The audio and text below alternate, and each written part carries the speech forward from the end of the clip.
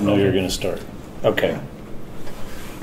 So yeah, I'll introduce Michael Uhrman. He's here with SCED, and for those of you who I haven't met yet, I'm Sky Tallman. I'm the new city planner with the City of Trinidad, and we have recently contracted with South Central Economic Development District and Michael Uhrman to do for us a housing incentives program or study. And so what Michael's doing for us is he's working with our community, reaching out to you guys, and he's putting together a menu of options for City Council to consider that relate to ways that the city may incentivize housing. So there's a number of different ways that cities do this. We're not necessarily trying to reinvent the wheel here, but we are looking at what our best option would be here, what would be best for Trinidad, and how to cater it to our needs and our situation. How City Council will probably approach this is by picking one or two of the incentives that we'll talk about tonight and really trying to do those well, rather than trying to pick all of these and do a little bit of everything. So that's kind of the framework within which we're working. Michael has worked in the field of housing and planning in a number of different places around Colorado. He's worked in Salida and Crested Butte, and that's about it. And that's about it. I've worked a bunch of it, but that's. And now he's working with a lot of communities here in Southern Colorado on economic development issues. And for us, housing is one of these key pieces to the puzzle for economic development. So thank you very much for receiving Michael Uhrman, and I'll turn it over to him now. Perfect. So just to touch on and elaborate a little bit more on the agenda for tonight, we're going to go over what we're doing between now and when the housing needs assessment comes, because these two documents are supposed to merge together, and the housing needs assessment is going to really start to tell us what kind of unit types, what demand is out there, as part of another study that the city is currently conducting. I can tell you from practical experience that housing needs assessment is actually a really important document, especially if you are a builder or developer in this room and you're going to your construction lender and saying, I want to build 60 units. They're going to say, well, is there the demand there? And the nice thing is the city is going to have a fresh study that's going to show the numbers and the kind of need. And also that study also tells you what the AMI is, what people can afford, where the units need to be, and affordability ranges. I'm going to go through what we're actually defining as workforce housing, because there's all different kinds of terms that are used in the housing industry. There's low-income housing, there's attainable housing, there's workforce housing, and then there's free market housing. So we'll talk about that tonight. We will talk about why we're even considering incentives. The other one is to introduce just a laundry list. There's about 6 different ones that we've discussed with the council already. And then the last two things are really important is, okay, we get an incentive program and it's successful. One, how do we protect the affordability? So how do we protect the city's investment in the housing? And then 2 is who's going to administer it? And you know, any kind of housing program that gets established, and once you start to do that, there is an administration piece of that, making sure that the affordability is protected and so forth. And then last will be next steps. The one thing I do want to, I'm going to run through some stuff very quickly, and then when we get to the incentives, and I apologize if the PowerPoint's not working, I do want to hear feedback on each incentive, so I will kind of at that point start opening it up and taking feedback. We'll also make sure that the people, there's actually 7 folks on the go-to meeting. We give them the opportunity also to provide feedback. I will say again, this is the beginning of the first steps. I do understand, and can I just have a quick show of hands? Who are developers and who are builders in the room and who are residents? So we'll start with builders, developers, and residents. Cool. Okay. Thank you. For the builders and developers in the room, we all know that March, April, May is kind of prime time after the snow kind of melts and the water tables are still down to get foundations in. So I guess the point of it, bringing that up, is our intent is to have this by the end of January. City Council to make some decisions. So I hope to not let this languish. Yes, sir. That's not a problem in this part of the state. Yeah. We could pour concrete around it.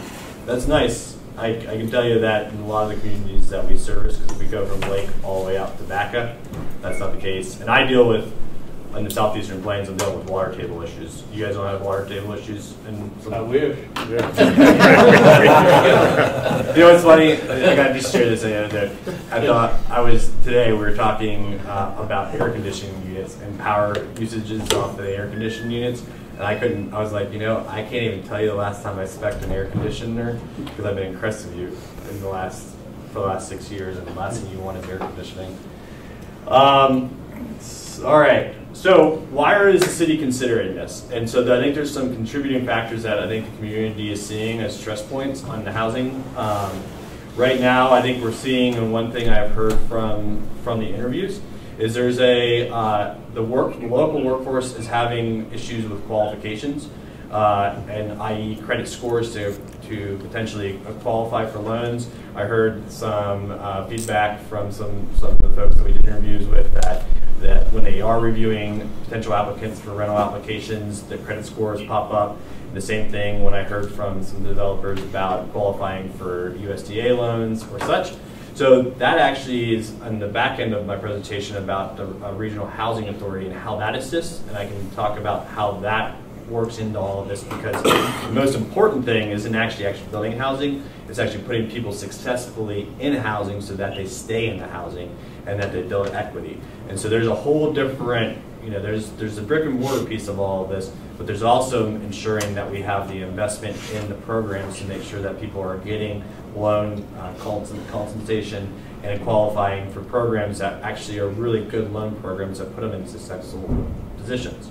There are a bunch of external forces that no one in this room can control that are creating craziness in the housing market. COVID, as we all know, created a remote workforce. Trinidad is positioned to be as you said, you can pour concrete year-round.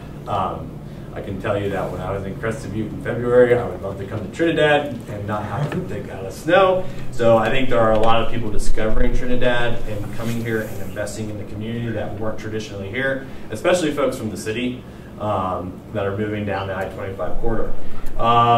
The private industry, I know that the local builders and developers in this room will probably tell me material costs have crushed everything in the last year and a half.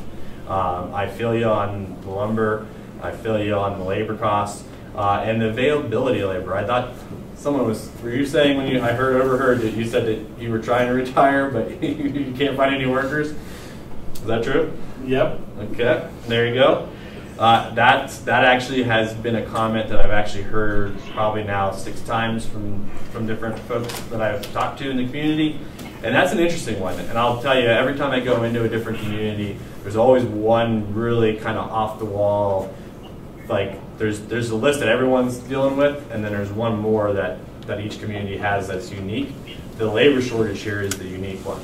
I haven't run up against that in other communities. I've heard that the price of labor, like I can choose a 450 square foot job versus trying to build affordable housing, which is 200 square foot.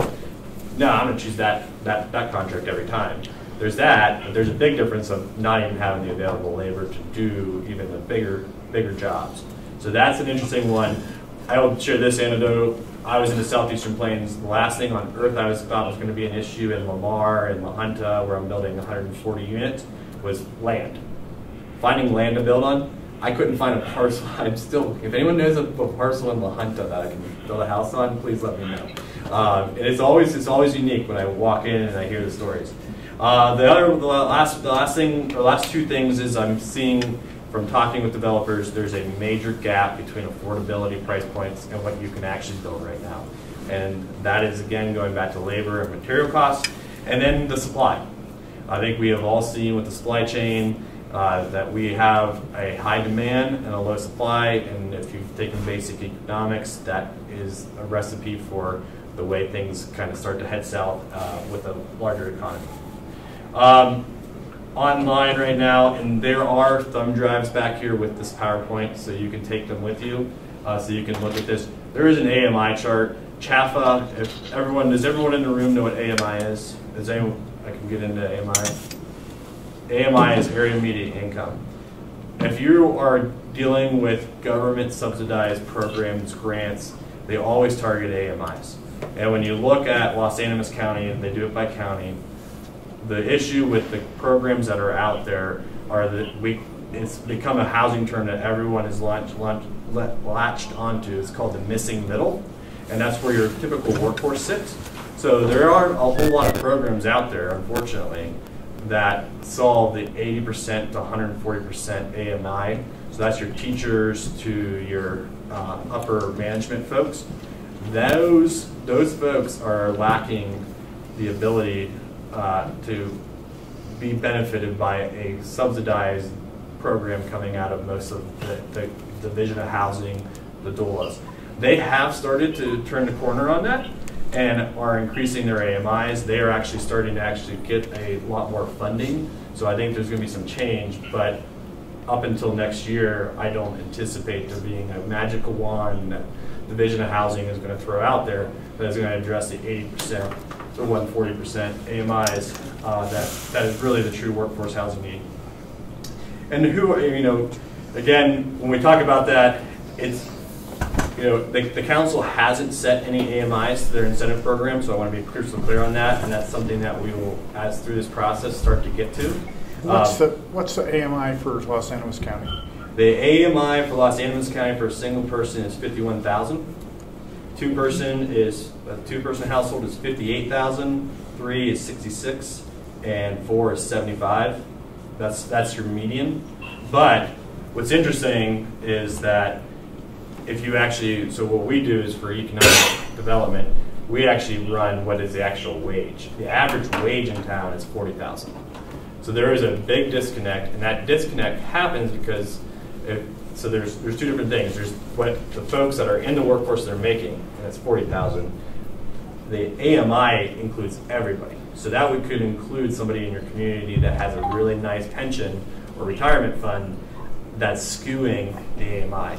And that's another issue that you run into with AMIs and the programs that are out there, is they define these by these set numbers. And if you make $1 more, sometimes you don't qualify for that housing program. Or your applicant who is trying to buy a house from you might not qualify. So that's why when we're talking about how to be outside the box and thinking and working with the city, really the answer is in this room right now of how we solve the housing problem. Because we're going to, the missing middle, the workforce, isn't going to come out of a state program. I hate to burst everybody's bubble in this room, but that is indeed the case. All right.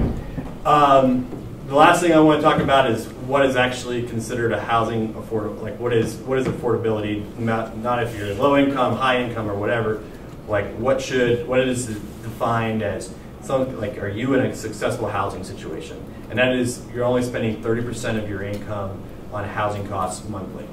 And the issue that we've seen in the last year and a half is that a lot of houses are becoming cost burden households because those costs also include utilities, right? And so we're seeing an increase in goods and services, groceries, and it's really affecting the workforce the hardest. And so we're starting to see the affordability gap broaden, not just because of housing prices, but also because of the growing prices in utilities and everything else that it goes. The other thing that is really interesting is that lower income workforce housing, people that are in that 120 or less, they tend to spend 25% of the leftover income they have on commuting. So you have over 50% of your take home going to your house and your car to get to your job. And so it's how do we create that gap? Unaffordable housing, it definitely slows growth rate. I'm not going to, because you guys can't see this, I'm not going to get into the housing continuum. You can look at that, but I do want to talk about the other big national things that are out there. The low interest rates in the housing market have also increased buying power. So I think we have seen a 16% increase in housing prices across Colorado as a whole. That's huge. And so we want to talk in 2 years, a jump of 16%. I mean, that has gone from, you're basically have gone from a $200,000 house to a $350,000 house, and I think that resonates across the room, right? So those low interest rates, while they're great for buyers right now, they also are driving a hot market. Everybody in this room is well aware that the mine is opening, and Councilman Goodwill Hill actually said to me, he's like, "You've never dealt with something like this," and I said during the first meeting, "Oh, yes, I have. Yes, I have," and I was wrong. Because I actually, so we have a fancy piece of software because we're economic developers. I plugged in what the impact of a fully operational mine is. It is actually a 39% in the county's GDP. That is huge. I have never seen a number pop out of the computer at me like that. I actually once fell out of my chair. What that represents is $177 million per year in exporting out of this community. What it also means is an additional, beyond the 250 jobs of the mine, it also means an additional 150 induced jobs or jobs that service the mine sector. And on top of that, that's a $27 million increase in annual wages in this community between the mine and the jobs and the services that provide that. That is huge. I was wrong. I mean, That's all right. We all are wrong. We all are wrong. I look in the mirror every day when I wake up, and I was just like, whoa. Because I actually I have a factory that's opening up in one of my communities that's 150 jobs. And that GDP output, which it's a major manufacturer, was 10%. I was wrong. So 39%. So obviously there are pros and cons that go along with something like that. Yes. Absolutely. Absolutely. So I want to go through a list of some policies that I've seen in other communities. I'm going to run through this real quick, and then we'll get into incentives. But when you look at the housing continuum, right, not one project that anybody is going to do, if you're a developer in this room, is going to solve from homelessness to free market home ownership. You actually, when you build your project, there is a target demand that you're trying to hit. And what is important is that when the council is thinking about incentives, they have to look at that housing continuum and figure out where their incentive is going to help and where it's needed most in that housing continuum. So you have transitional housing for folks that are experiencing homelessness, all the way out to your $450,000 second homeowner. And if you're a developer, you're building for one of those markets. What's interesting is that we presented the council a list of all different programs that communities have done, and I'm going to share a couple with you that I think are really cool. There's actually a Built for Zero program. Fremont County is the county in our 13-county district that has engaged in that, and that is a program that is aimed at ending veteran homelessness. And that's a really cool program. So if you take the thumb drive at the very end of this presentation, there's going to be a link of different links. You can go and click on that link and learn more about that program. But it's actually it's a national program that communities can engage in. And I found it really cool because I was actually sitting in a Fremont County Commissioner meeting when they were talking about this program. It was in front of my agenda item, and it was really interesting. It's a program that is aimed at the veteran population, and by extending those services and working with vets, you actually then start to incorporate larger portions of those experiencing homelessness. I got some great examples of land banking and land trust. The Chaffey County Land Trust is an example that's on those references. Property maintenance codes.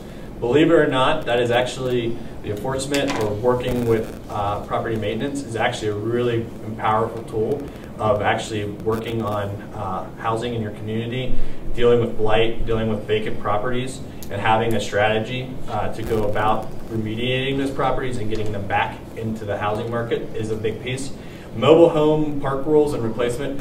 I want to share this one because this one is to me like if the Colorado State Legislature was going to solve one problem in the next 4 years, they should deal with mobile home parks, because in Aspen or in Crested Butte where I was working, guess how much a mobile home sells for? $250,000. $500,000. $500,000 is what a mobile home is selling for in the town of Crested Butte. And so it doesn't matter. It doesn't matter if you're Crested Butte or Trinidad. In all of those communities, you deal with the same thing when you try to replace a mobile home. And it is because of the state regulations of taking those out, especially if they were built after 1976, and all the mitigation you have to do, because of all the rules that have come out of the state, it basically has locked people in, especially if you have a trailer after 1976. It has made it really difficult. So there are some programs and that DOLA is working on that, but I can tell you that one transitions. It doesn't matter if you're Aspen, Colorado, or Lamar. So what, was it the beginning of last year when they passed the Mobile Home Act or Park Act or whatever? Now we're paying, I have 2 mobile home parks. We're paying $18 per space fee into the state. I can't remember the amount of money it's already generated into that program, and it's sitting there and they don't know what they're even going to do with it. This is crazy. What they need to do is create a place for people to take those old trailers, yes, and dispose of them. That is to me the quintessential thing that is missing. I'm dealing with something newer. Yeah, and give them the assistance to loan. But I can tell you the hardest thing that I have dealt with in my career is trying to figure out where to even take it. And you can't even put it in a I mean, some communities have allowed you just to crush it and stick it in a big burn pit out here on the edge of town. Yeah. But if it's after 1976, you know, it's difficult. Right. EPA. So Is it the materials in the trailer that's toxic? Yeah. And you can't, once you break them up, they. Okay. Can't put them in landfills. You can't put them in landfills, and when the regulations have created just a trap for those folks that have them. Oh. And so, to your point, that should be a major priority coming out of the state of how to actually spend that money is disposal. There's some additional legislation that may be coming forth possibly this next year about mobile home parks. And I will say this, because I did say the solution is in this room. When it comes to this one, it's actually unfortunately out there at the state level because the regulations have been created by them that have done that. Opportunity zone financing. Who's heard of an opportunity zone? All right. Opportunity zones are, and I'm actually using this on a project right now. I actually didn't know all that much about it until about 6 months ago. But opportunity zones are, and there are 2 opportunity zones within the city limits. So you can go to OEdit and type in, if you Google OEdit opportunity zone, it's also a link in that, that is on that list of references. You can actually see if your property fits in an opportunity zone. Right now, with the whole thing going on with capital gains going through Congress right now and the tax legislation, the opportunity zone investors have been very aggressive in investments. So I would encourage you that if you look and you see that you're in an opportunity zone, let's have a conversation about that, because that does allow investment, and it's really for a rental project. But they basically, the way it works is the capital gain investment fund that is set up across the state. There's different opportunity zone investors that have created their funds, and they will actually partner with you on getting those projects up and running. And about half of Trinidad is in an opportunity zone. And where's the funding coming from? It comes from capital gain. So basically, how do I say this politically correct? Because I'm not politically correct. It is a tax loophole that you can put your capital gain earnings into, and if it's invested in a property for over 10 years, you don't pay any taxes back on those capital gains. Okay.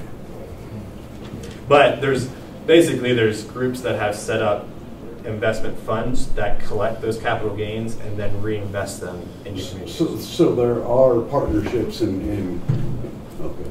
Yep. So you don't only have to go out and do it. There's actually groups out there that if you have a already have property, it established in. and they're hungry right now because they're looking at the possibility of it going away. Okay. Nonprofit builds, Trinidad State College right now, I've heard about the program going on there. That is an amazing example. Habitat for Humanity, USDA self-help builds, all of those programs I have personally, well, no, not the Trinidad State College, but Habitat for Humanity and USDA self-help builds. Those are great programs. Those are ways to empower your local residents to be involved in the community and creating housing. And then subsidized rental housing. Who here has heard of LIHTC? Heard of what? There's a small group right here. LIHTC is low-income housing tax credits. Those are subsidized rentals. ArtSpace is actually a LIHTC project that it was located here in Trinidad, Right. and they have a targeted AMI. So that is one of those programs that when you look at LIHTC, know what you're getting on when you invest in there if you're a developer, because there's a very strict AMI cap. However, LIHTC does bring 75% of the capital needed for your project. So it's very lucrative and it's sought after. All right, I'm going to jump over zoning regulations because we don't have a slide projector. All right, so we're going to get into incentives and strategies, but I want to talk about one term that I always use when we talk about how do we form public and private partnerships. And I had a public works director. It wasn't my term. I had a public works director that term was broccoli costs to me, and it came out of a trying to build a new Nordic Center facility in Crested Butte. And he told me when I was fundraising, in the community to create it, he goes, Michael, you need to figure out how we're going to replace the broccoli for this project first before you start showing beautiful plans of the Nordic Center, because we have a $450,000 sewer main that needs to go in, a new water line, and curb and gutter, and no donor wants to put their name on top of a manhole lid. And I was like, huh. He's like, so eat your broccoli. That's what he told me. And so I actually started that project by eating my broccoli and figuring out how I was going to fund the sewer line and the water line. And we actually put that, so we actually took my beautiful site plan and my beautiful Nordic Center and we put it to the side. And I wasn't allowed to even show those plans until I figured out how to fund and get the sewer main and the water main in first. And I think that's really important, because when you start talking about projects, nothing is going to kill your housing project faster than your horizontal costs. It's the stuff under the ground that no one knows about, that they can't see. And that's actually, when you look at the city, not the city on the spot, but when you look at the city, that's what the city controls, right? The city controls water, they control wastewater, they control roads and bridges, yeah. But they don't have any incentives. Well, that's what we're going to be talking about today. Okay. But when you think about partnerships with the city, and this comes from my years of local government planning. I mean, you have to remember there are things that the city can be good at, and building houses is not. I actually told one of my town councils one year, I said, they asked me why are my housing units so expensive, and I looked at the council and I said, because I have 7 council members telling me how to build a house. I'm like, we don't build houses, we maintain water systems, we maintain wastewater systems, we have a water plant. I'm like, let's work with developers on that, and we actually were successful in that. Additional things that really help, engineering and architecture fees is 20% of your budget. So if you've ever put a pro forma together on a building, permit fees as well. Again, going back to how do we make people successful in housing, really getting that strong link to the programs like USDA, the first-time home buyer, VAs, really allowing your veterans to access home loans, but having that local connection where they can come to somebody and they don't call a 1-800 number and get forwarded off to an office. And then the final thing is talking about financial incentives, and when we actually talk about that gap funding. Okay, so we are now at the incentive list. And so I'm going to talk about each one. And the first one we're going to talk about right now is what I just started on, which is utility and tap fee waivers. And the only other thing I really want to say now before I overpromise and underdeliver to everyone in this room is that we have to keep in mind that there is a finite amount of money that the city can actually provide for this. So we're looking at how are any of these incentives going to make the biggest bang for the buck for the city and for the development community. How do we create the best partnership? So the first one to discuss is utility and tap fee waivers. So this would provide a subsidy towards paying fees at the time of building permit for water and sewer fees. So that's your tap fee. Which is about $1,922 per. That's per single family. Right. Let's keep that in mind. There's multifamily projects. So if you have 30 units, then it's They're still, so I just did a feasibility study on a multifamily unit up there at City View Heights, and the city still wanted approximately $3,000 for tap fees per unit, and there was 22 units. my point exactly. So that's $66,000. It's a lot of money. Right. It put the project out of the ability Let's- to make it happen. That's great. That's great feedback. Let me just kind of wrap up the spiel, and then you can keep going. Sorry, man. It's all right. But let's remember that tap fees are essential to the city's water and wastewater enterprise funds, right? So when they do, technically there is, if they're, you guys are enterprise funds, right? Yes. So they can't technically waive fees.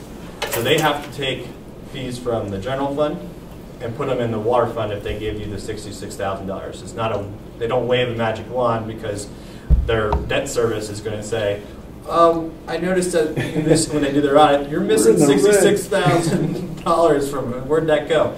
So but the nice thing is, so that is the con, right?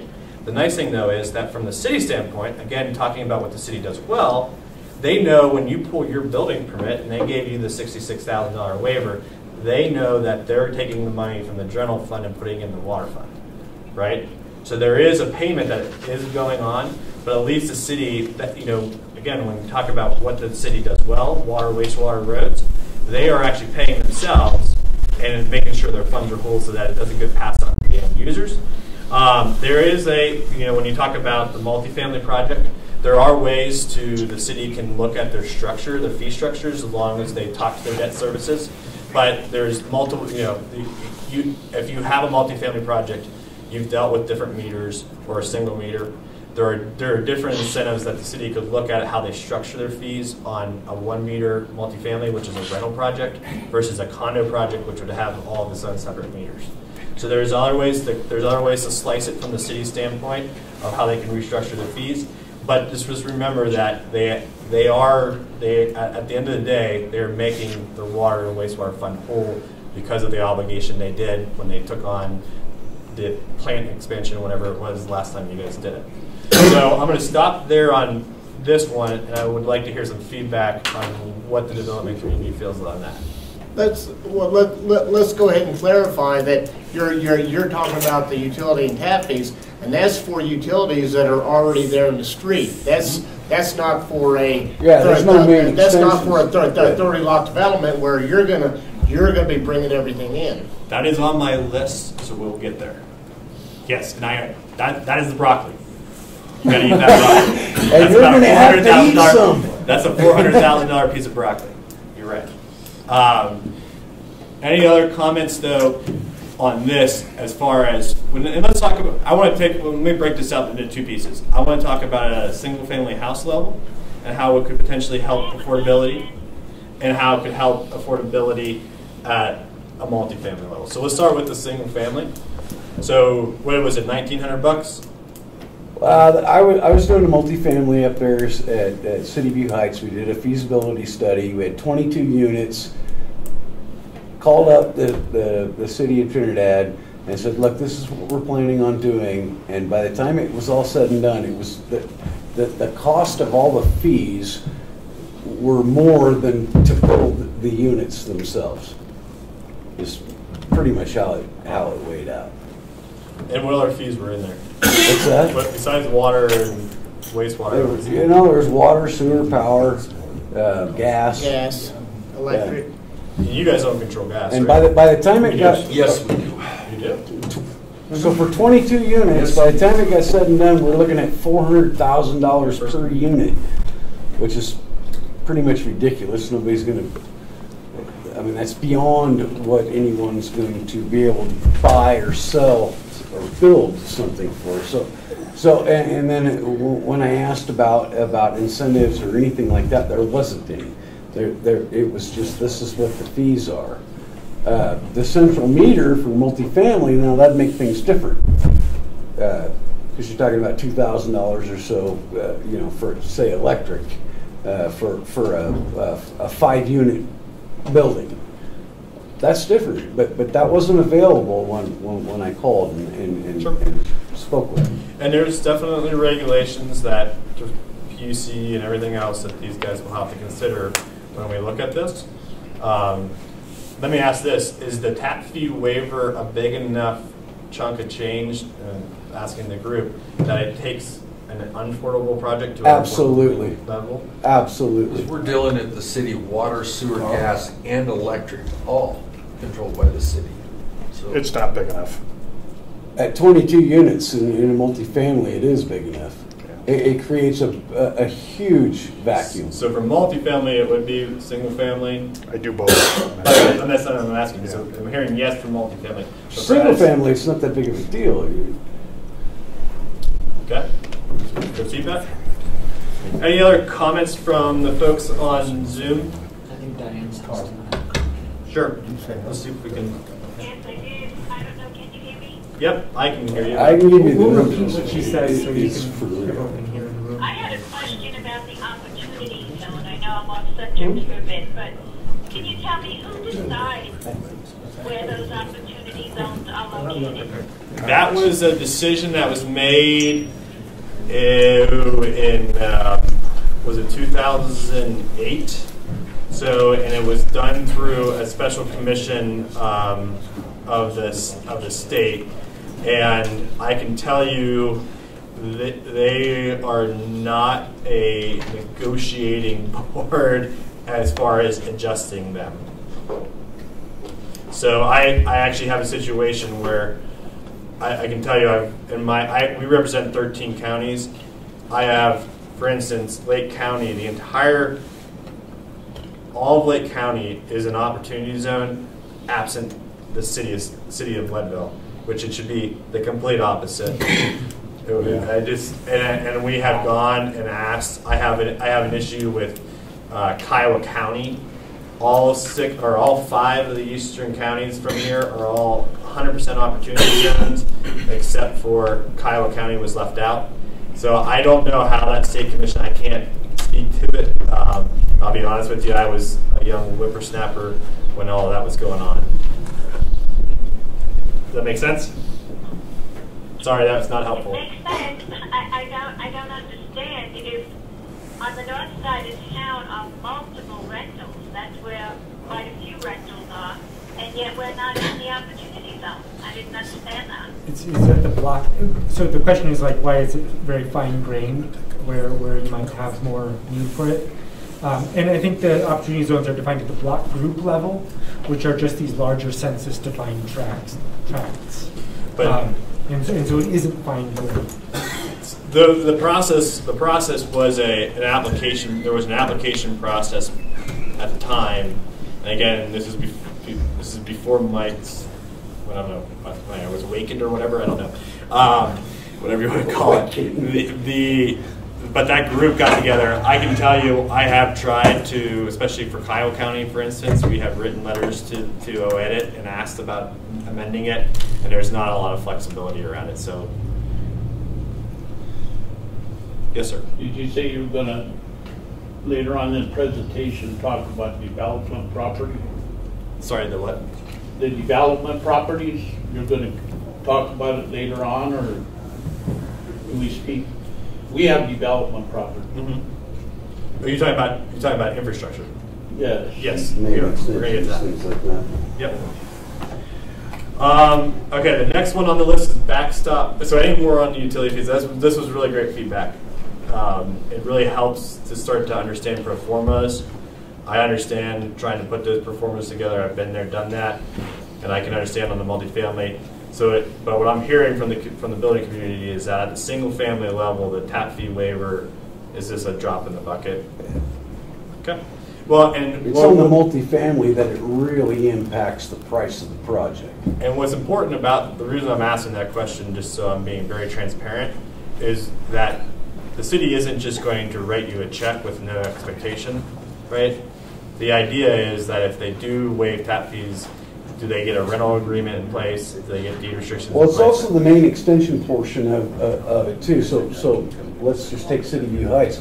In order to get that whole thing rolling, we'd have to have an extension of the sewer, power, water, gas. Okay, so though that cost right there is large, and then you add the tap fees on top of that, it becomes a non-doable project. It's no longer feasible. We will get. Well, actually, you know what? For everyone on GoToMeeting, I'm going to jump to this one, and then we can go back to these other ones because it makes sense. So let's talk about infrastructure assistance.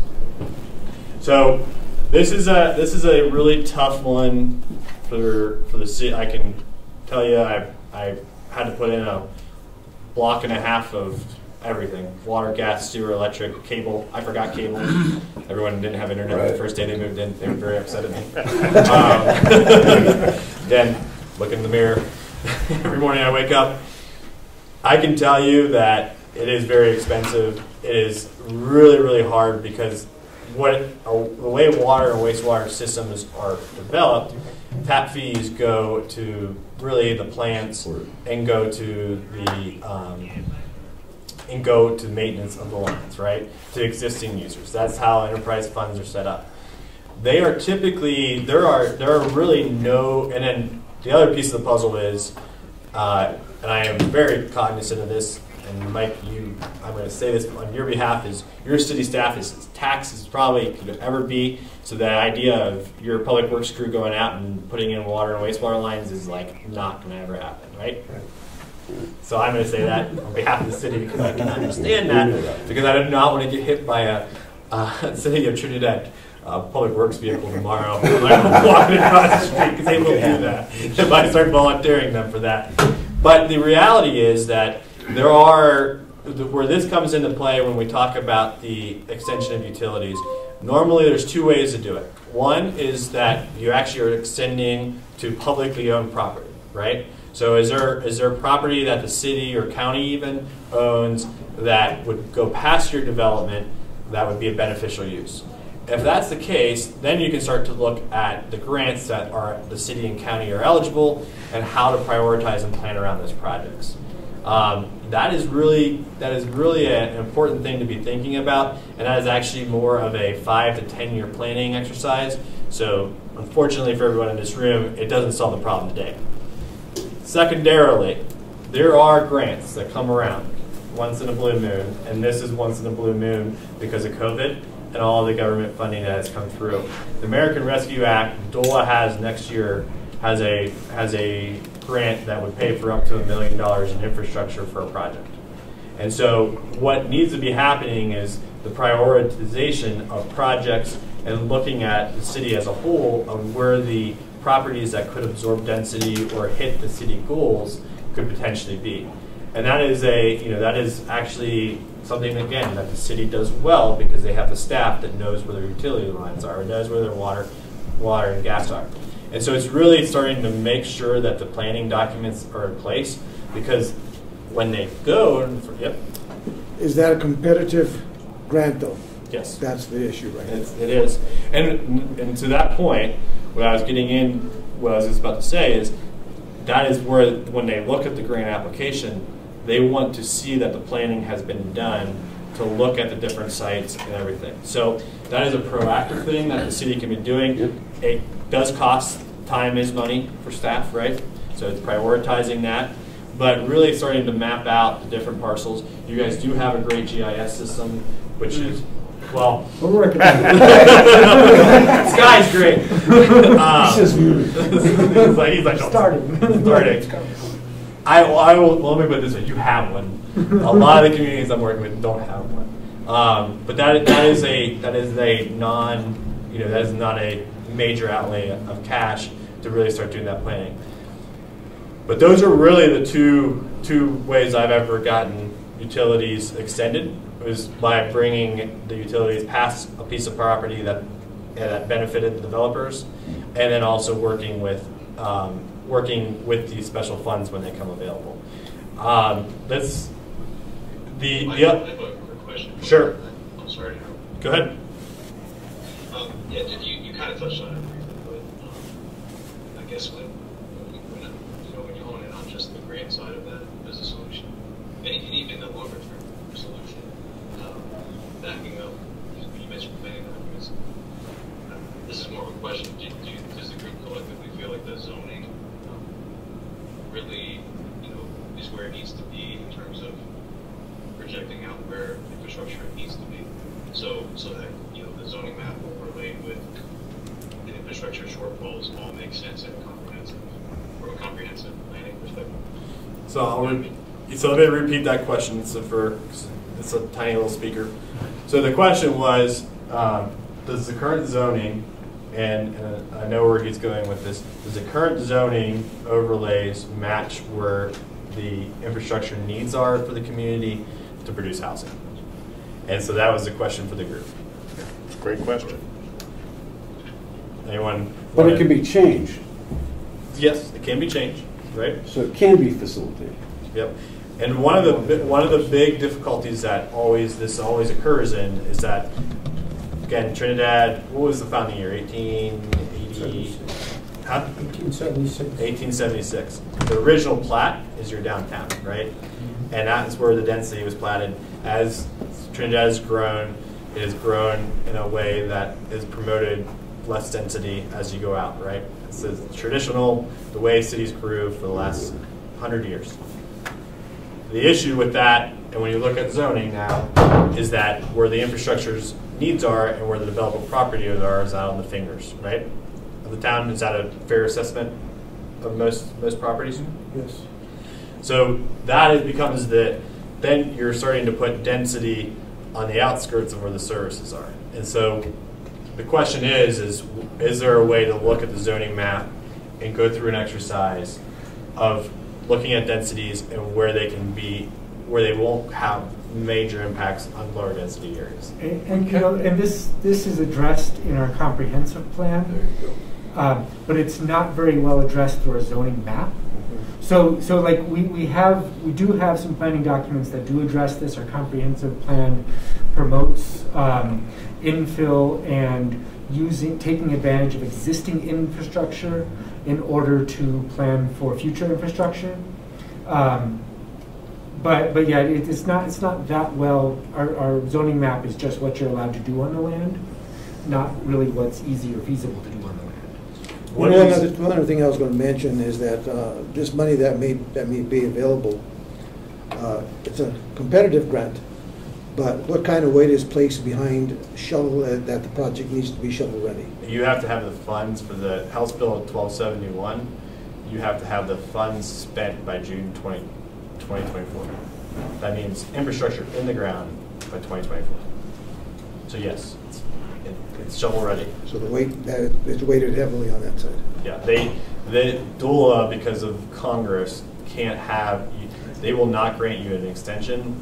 So if your lines are halfway done in June of 2024, you're not getting any more money to finish your line. Yeah. And speaking of Leadville, the issue I have in Leadville, because you guys don't have this issue, is I'm like, that's one building season before the ground freezes. So we're scrambling to figure out how to put pipes in the ground up there for that exact grant. But again, you guys have a little bit of flexibility on that. It's certainly a hope that what comes out of here is potentially assisting the city in that grant.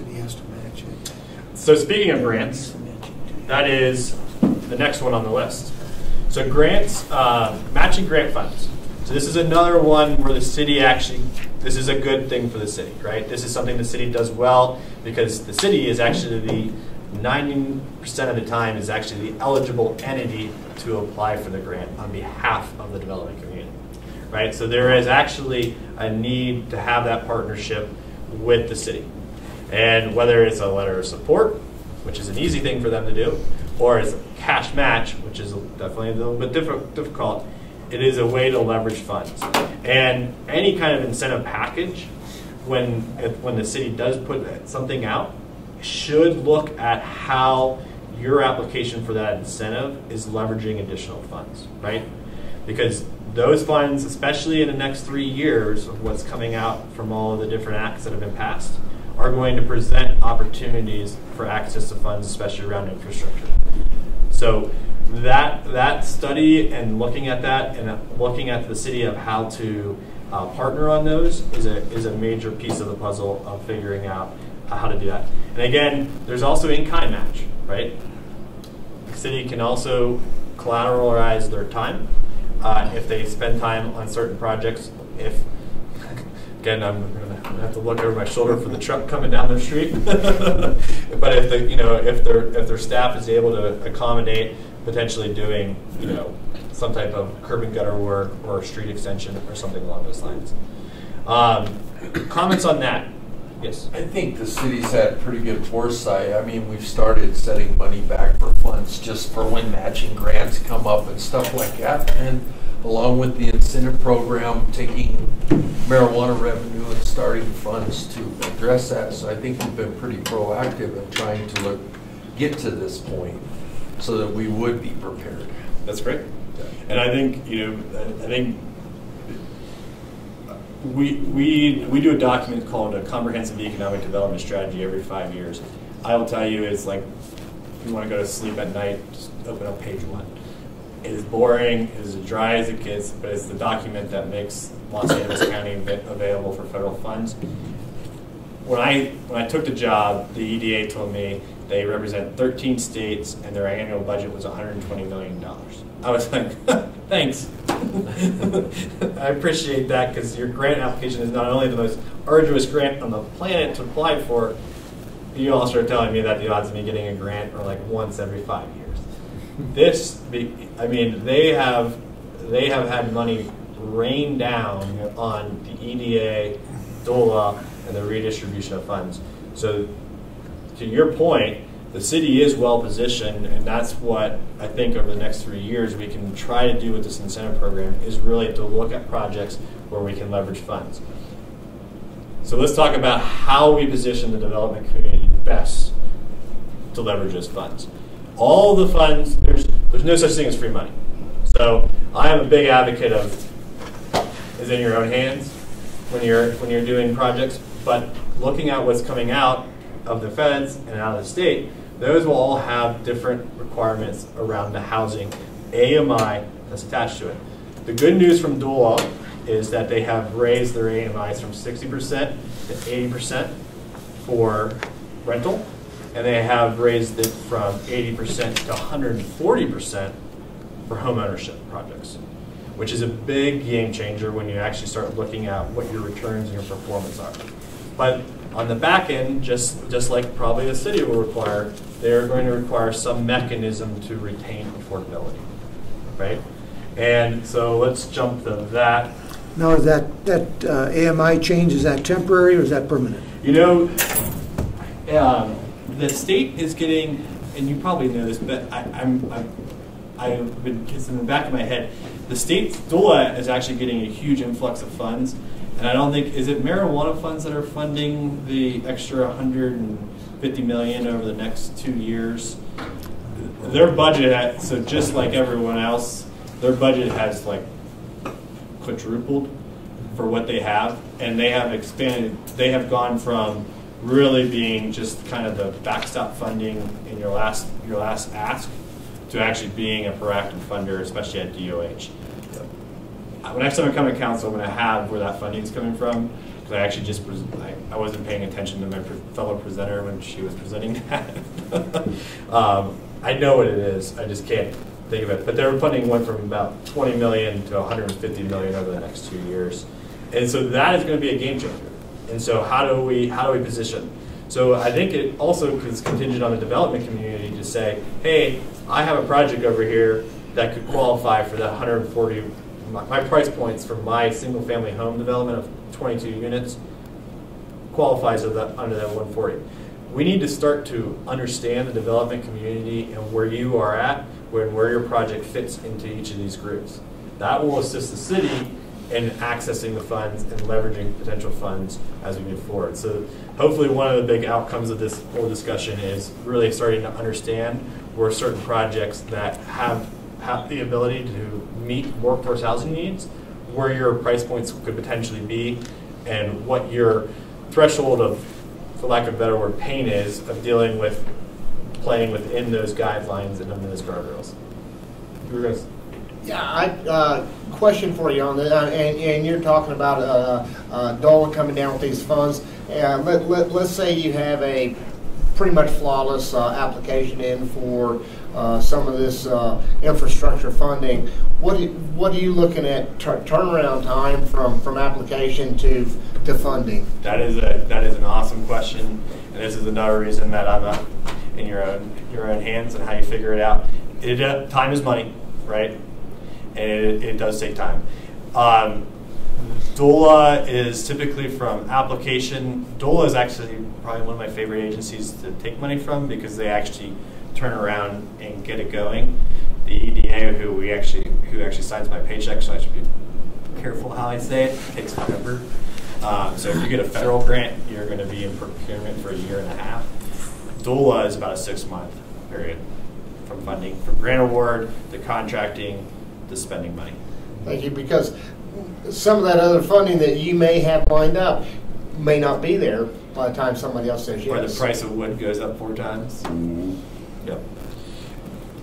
To that point, I think that is why you're seeing the leadership at the city looking at an incentive program, because I think there is a realization that time is money, right?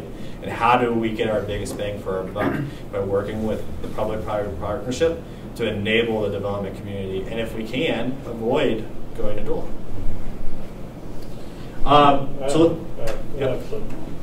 So you have all these programs there. Mm-hmm. We're not a 1,000 home developer down here, where we got people on the payroll to figure out what all these programs are like. Myself, I'm an up the river guy. I still have to work every day and run my company. Yep. So I've looked at some of these programs, and if you just don't stay on top of it, it's hard for you to decipher this program, that program, or who is going to be the driving force from the city if a developer comes in and says, okay, you guys are eligible for this grant or this deal, because we don't have paid headhunters out there to do all this research. That is a great question. And Sky, You're looking the same person I am. That would probably be me. That would Yes. be well, but here's the deal. I've been in Sky's shoes. I've done his job for going on 15 years, so I know how busy you already are. One thing that has come, the light bulb that has popped out of my head, and this is why we do these meetings, is that actually one of the work products that should come by the end of the year from our organization working with Sky is actually the list of potential developments that are significant to the community. So unfortunately, what I mean when I say significant, I do mean that if you own 1 lot that you want to build 1 house, probably doesn't make it on the list. But if you're building 10 units, let's start to figure out, let's start identifying parcels. Again, we do have GIS on our side, so we can actually create a map where those differences are.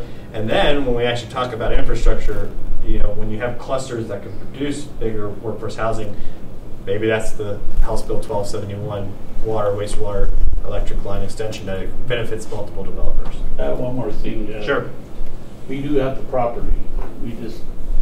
We have 38 acres in the city limits, and we have 60 acres just outside the limits. One of the problems that I had, and it's a great thing for the city, that they took the best people out of the private sector out here and put them in their building, which is great for the city. You got Bob Just, you got Nate and everybody over there. Fantastic. The 18, they have the 18 working for them. But us out here in the private sector, now I talk to engineers and stuff that want to come down here. It's like, we're swamped up here. We're not interested in coming to Trinidad. So before you start there, I'm going to put this in some city council's minds. So I've already put this in the city manager's mind the other day. But you have all the equipment and everything in there, and some of these businesses or these developers over here, it's like, help us get these streets developed and engineered. If not, you're not going to get it done. I'm 6 months out if I call today to try to get somebody down here to help. I'm 6 months out just to come down and do a preliminary plat. I'm 65 years old. I don't have enough years of my life to sit around to see when it'll come to fruition. I understand 100% what you're saying, and so to digress real quick, I'm doing a project across 10 municipalities, across 6 counties in the southeastern plains. John back there in the corner who works with me, tomorrow or on Monday we have a survey crew coming for 1 week, and they got to do 10 different cities in 1 week. And then they told, what did they tell you today? They're not coming back for another 5 weeks. They're 5 weeks out. They're 5 weeks out. And they were probably one of the bigger, they were the only surveying firm that I could find that would even take the job, and it was a huge contract. To your point, the way all those little towns are going to get this housing project done is they combine forces and they ate the broccoli, which is the design and engineering costs, because if they would have passed it on to the development community, it would never have happened. You know, there's one other aspect to all these grants. I mean, you can go ahead and apply for the grants, you can get the money, but there's also the red tape on the back end, the reporting. And that's one of the issues that I think that a lot of people don't quite understand, that the reporting is necessary to complete the project at the end. So there's 2 great ideas that came out of here that we should put on the board. One is technical assistance, right? And to that, I would say, if you've got a project that may be shovel-ready soon, you should let us know at the city, because when we're looking at grants and we're looking for what we should apply for, if we don't know that there's a potential project out there, we might just keep looking. We might not think of that as a real opportunity for us. So. And then this. What am I writing down again? So this is a whole nother number. I'll make this 5. Because I think this is the last slide on my presentation is other ideas. So I think 2 really great ideas came out. One is technical assistance and actually an incentive program that would actually help with a stipend to help with engineering and surveying costs. Again, so that could be a really great incentive that could potentially do that. And then the last, or even feasibility. That's a different animal, but I'll talk about that here in just a second. And then the other piece of the puzzle is with technical assistance is grant writing and grant administration. Those are two great ideas, and again, I love those ideas because those are actually, again, we're talking about things that the city can help that they do well. I'll just tell you, like I said, I got 101 units built, and I didn't swing a single hammer. The way I got them built was helping the local contractor do what they did best, which was build houses, and eliminating that. You had a comment? Yeah, is the housing situation that you've done, is that a cut and paste for Trinidad, or do we have to? The cut and paste part of that is the economy of scale aspect, right? Anyone in here who's done a pro forma understands economies of scale. It's easier to build. It's going to be a lot cheaper to build 30 units or 40 units than it is to build 2. But what you guys are discussing and with these two last ideas, those are economy of scale ideas, right? How do we work with an incentive program that says we have 2 or 3 properties that are ready to go into planning, and how do we move them through a process to get them through entitlement? That's what's relevant about my process. Okay. Yeah, I am the planner for 10 communities right now. So you can kind of eyeball it by square footage, pretty much, if we come up with the data. I mean, what it comes down to is really looking at where is the incentive most advantageous to create the economies of scale for the city, right? So the reality is, if there's a property that's way out here that the infrastructure line is only going to benefit that property, it's probably not the most advantageous incentive for that property.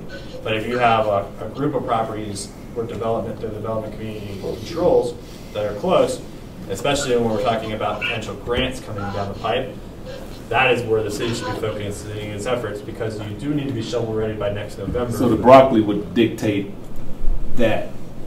Well, it would be the cluster that dictates that. Okay. But yes.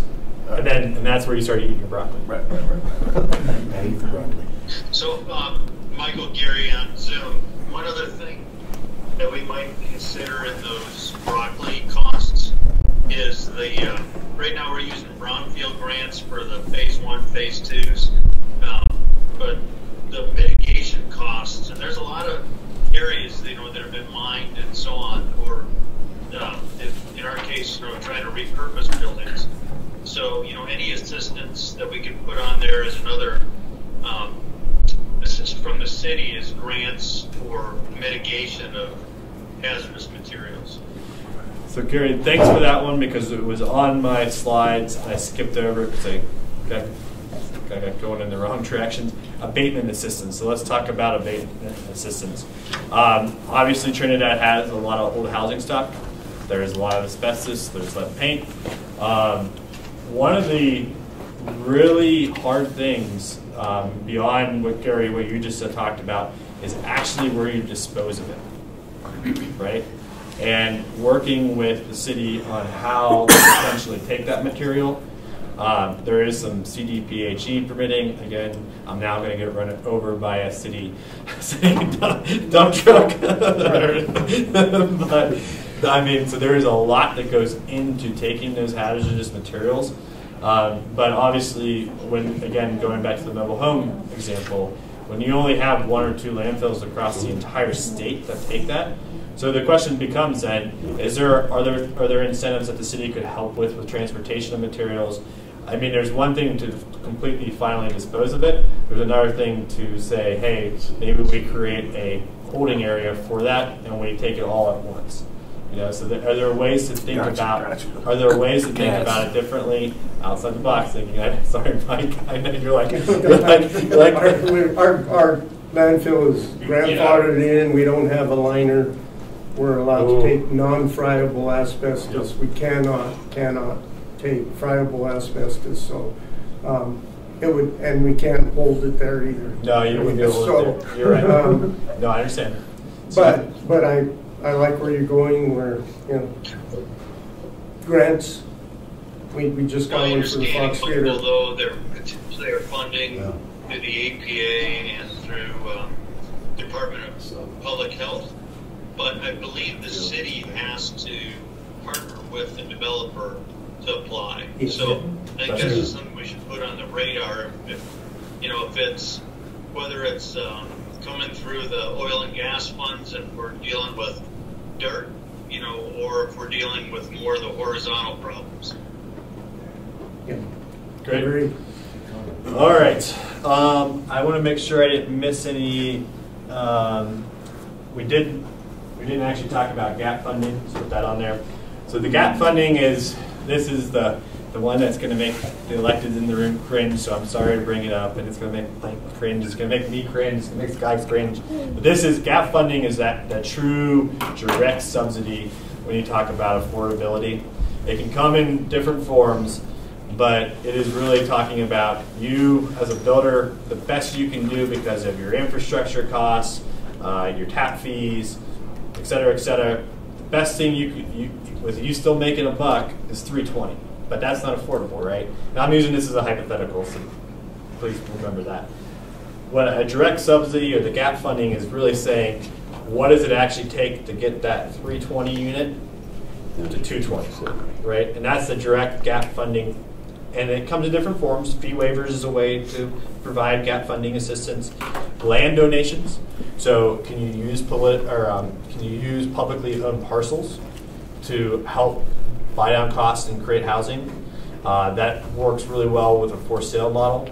And then there are direct payments to buy downs on projects. What I will say on that, on the city's behalf, is that is a really tough pill to swallow because it's hard to fund. I will tell you that the only way that I have ever done it in my career is that we had a dedicated funding source. And so if you were to create a dedicated funding source to go into housing, that is where you can actually start putting money into gap funding. So I just moved up here from Santa Fe, and how they do that there is when you do a larger development, you either build affordable units or you pay a fee in lieu. And that fee in lieu goes to a housing trust, and then that housing trust can then pay into things like this, so that other people who are doing affordable developments can access some of that capital. But It's just where developers who aren't doing it, they're kind of doing it by not doing it. Everybody pays. Yeah. But I will also tell you that the newest trend in the housing industry is short-term rental regulations and taxing short-term rentals. I will tell you it was a game changer for the town of Crescent View when they placed a short-term rental tax on the ballot. It passed 89% in that community, and it generated at first about $325,000 a year. And I was actually able to go from building 6 to 8 units a year to 25 units a year, just with that, because I was able to leverage that money through grants and through other things. Yeah, I like that. Secondarily, the reason it passed 89% was that the folks that were paying it are the visitors that are actually putting the biggest demand on your community services. Mm-hmm. And so they're putting the biggest demand on your service industry. And again, I'm not here to push tax initiatives, so but I'm just putting it out there. But we're going to lay it on you when we put this forward. He said it. I said it. I just put that on my grave, right? How many short-term rentals were there in that town? 212. It's just not hard to come up with that dollar amount that you talked about. Correct. Here in Trinidad right now, I think we have like 65 or 75 short-term. That's that you know about. Yeah, you'll be amazed. Oh yeah, that's correct. We have 212 easily. I would imagine, yeah. Yeah, and that is something that I will provide. So real quick, I'll give a quick spiel on. There's two reasons to regulate. There's two paths of regulating, and they're completely different ordinances of why you regulate short-term rentals. One is because of your lodging. Even if you don't have a separate tax, you have a lodging tax. Yep. They are subject to the lodging tax. Your lodging, the reason actually in Crescent View that it passed so overwhelmingly is actually the lodging community woke up and realized that they pay commercial property tax, short-term rentals pay residential tax. So they're already getting a major discount every year on the property tax. Because if anyone who owns commercial real estate in the room, Gallagher Amendment, you pay 3 times as much, right? So there is definitely a disconnect. And also they built under the IBC. Your single-family house that got turned into a VRBO is now under the IRC. The second, so that tax collection and raising funds for the community on the services that are being demanded from the short-term rental is one reason, and that's one path and one ordinance. The second is the nuisance piece. And I will tell you that if you do start regulating short-term rentals, you will have to take on the regulation of the nuisance as well. And if you are just starting to see short-term rentals, it's actually probably a little bit easier than what I was inheriting, which was a 25% of our community was short-term rentals, and having to go door to door and changing out light fixtures because, and I'll tell you the funniest story about the whole short-term rental thing was, the best outcome was I had probably 10 or 12 people come up to me and say, "Thank you for getting that floodlight out of my bedroom window," because they had a downcast. But every time the renters came home, they flip on, they come home from the bar, they flip on the back light in their yard, and it would shine all night long. And just by making them change out the light fixture in the backyard, the neighbors could sleep at night. Bear-proof trash cans in Crescent View was a big deal because so many people didn't have trash cans for vacation rentals. They leave trash days until Thursday. The bears come in on Monday, and the neighbors out there cleaning up all the trash out of the yard. The other thing is parking, and looking at the parking as a nuisance. When people come, they come here. They bring their mountain bikes. They bring their boats. They come. Their families come from all over, and it's a great experience. You want them to experience your community, but you have to deal with the neighborhood impacts when you start talking about this. The other problem that could possibly exist, and we've had this discussion with our attorney already, is that when you start to regulate or over-regulate, then you get into ADA issues and all this other stuff, and who's going to go and on a yearly basis or a 6-month basis to all right, let's talk about that. Yep, so we dealt with that too. So you actually wind up with an additional building department inspector is what it winds up happening. It's half of their time is now going to be short-term rental, and half the time is not. The things I don't know about the ADA compliance issue. We didn't have that issue. because it hasn't come up because the occupancy technically doesn't trigger ADA. Right. But what you do become once you start licensing them, if you go into a licensing regime, you do check for life safety. And I will tell you that if you go and you read about the really bad instances where a community gets a really black eye, it's the carbon monoxide detector ran out of batteries and wasn't there, or there was no fire extinguisher, or there was no rail on a second-story deck, that some kid ran off. And those are the things that if you're going to operate that business, it's actually, at the end of the day, I can tell you that there was so many property managers in Crested Butte that also came up to us and said, thank you so much. I've been telling this guy for 2.5 years that he needed to replace the deck rail because he didn't have one, and he said, no, I'm not going to do it. The city came in, and big bad city made him put up a deck rail, and the property manager was like, thank God. We've been asking and asking. Yeah. But there's a difference though. The tax doesn't fund the employee. The fee for the license would fund the employee. And that fee is based on the number of units and what it costs the city to hire to do the service. The fee does not go into affordable housing. You can only charge, and I'm sure you know this as electeds, but the folks in the room, you can't charge a fee as a tax, right? So you can't put a $1,000 fee on a short-term rental and say, we're going to generate $200,000 a year in fees, and that's going to pay for affordable housing. It actually only pays for the fee that the service does. You'd actually have to have a tax to actually fund affordable housing. So, and it has to be justifiable, that fee, that it's not too exorbitant either. That's the other issue behind that. Yeah. We dealt with that with the marijuana when it come in on grows, putting a $25 per pound fee that goes into our utilities to help, the utilities for growth or whatever. So let's talk about the last piece of the puzzle then, or two less real. We're at 6:30. Everyone good for going another 10 minutes, and then I'll shut up, and then you guys can all go home. All right. Two last things I do want to talk about with the group are expectations for incentives, which is how does the city protect affordability, and then who administers them, because, again, this guy's already gotten about 6 years worth of work out of this meeting from me, so he's not going to be your deed restriction manager if you guys go down there. So first and foremost, let's talk about what the expectation is on an incentive. So this isn't a handout. You don't expect it to be a handout. It can't be a handout, because if it's a handout, then it's just going into your pockets, no disrespect, and you're making profits on a handout. Well, what the city needs in back is workforce in housing, right? And so how do they get that assurance from the development community? There's several different ways. You can put a use covenant on a property. A use covenant is a little bit less than a deed restriction, but what a use covenant basically says is that the property has to be used for a long-term residence. Then you can go into the next layer of the onion, which is a full-blown deed restriction. And when you start talking about deed restrictions, that actually starts talking about who lives in the unit, right? So that is, what is your AMI? How much can you make?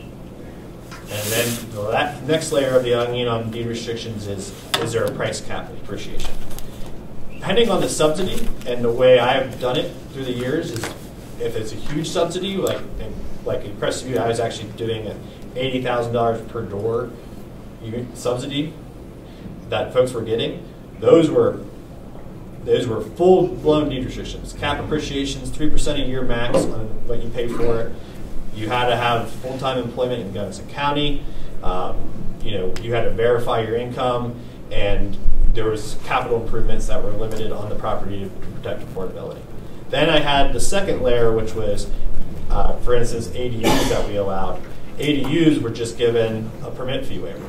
They only had to make sure that the applicant or the person occupying it was a full-time resident. So there's different ways to structure it based on the subsidy. And you can create deed restrictions to kind of encompass that. The final one is the other tool as it relates to rental is rental agreements. So rent control in the state of Colorado is illegal. The city cannot impose rent control. However, the developer and the city can come together and sign a contract, a rental agreement, where you as a developer agree to rent at certain levels, right? And that's where the city gets the benefit of, okay, we're going to have rentals that are priced between 80% AMI and 100% AMI. So maybe in a 30-unit complex, they give you a subsidy for $66,000. They get 10% of those units are going to be priced between 80 and 100% AMI, right? So, and that is in the agreement. Normally there's a time period that is agreed upon. Protect affordability. The typical time period is 30 years, because that's the life of the loan on the property. And the only other thing I'll start to get into is that, so this gets into who monitors the deed restriction and then who gets the housing, right? So now all of a sudden the city has created an incentive for that, especially for sale units, right? How do you determine who gets to go into your housing that you priced at $220 that is 120% AMI? So where that comes into is actually the need for having a regional housing authority. I'm encouraged that the city council is going to be meeting with the county commissioners, because I'll tell you that it is going to be best done at a regional level and working with the county. The regional housing authority, there's a couple of key tasks that they would do. One is qualifying applicants for lotteries, right? So if you actually get into a place where a developer is offering 10 affordable housing units, you can actually create lottery procedures. There's fair housing law that has to be followed. You need a housing professional to actually administer that. And as a developer, there's nothing better for you than to actually say, you get a check at the end of the day at CO, right? Because they're paying $220, you get made whole at the end, and you actually don't have to take the buyer through the process. It's actually a really good deal. And I'll tell you, the other really funny thing is that the developer, as I've had developers go through affordable housing builds, they love it because the affordable units they're not spec homes. They know who their buyer is the day they break ground. And so the bank actually loves it too, because they're getting made whole right on the back. It's the $450,000 house that sits out there for 6 months that makes you cringe when you're paying financing on it, right? The other big one is loan consulting. I can tell you it is the most nerve-wracking. I did it myself. I went out and tried to buy a home. I went to the bank, sat down, 24-year-old me, sitting in front of the bank with my little down payment, and they told me, oh yeah, you're great, you're good. And then I started looking at the amortization of my loan and how much I was going to pay in interest, and the fact that I wasn't going to even pay capital until 2017 or whatever it was. I was just like, whoa. And I got taken advantage of. It was a predatory loan that someone told me. I backed out of that. And I actually went to a first-time home buyer class the next month, sat there, and I learned all about loans and everything, and I realized, I was like, I'm not going to do a 0% down loan. So I saved my money and then put 20% down and did it. But if you don't have somebody that's there in the community that isn't interested in the loan product they're trying to sell you, they're more interested in you as a human going into the housing, that is what a regional housing authority provides. The other thing is the South Central Council of Governments, I don't know if they still do that, but I was on a board that in the early 2000s that they had rental assistance, and they guide people who want to buy a home, and they'd sit you down and just go through the entire process. I'm not sure if they still do that, but I think it still might be available. And what we did with our Gunnison Valley Regional Housing Authority is we worked with the COG to offer the class every quarter. Right. And so we would do the advertising, and they would actually run the class. Because your one employee that we're imagining is going to do all this is they're gonna put the sodas out like I did tonight. Is what they're going to do.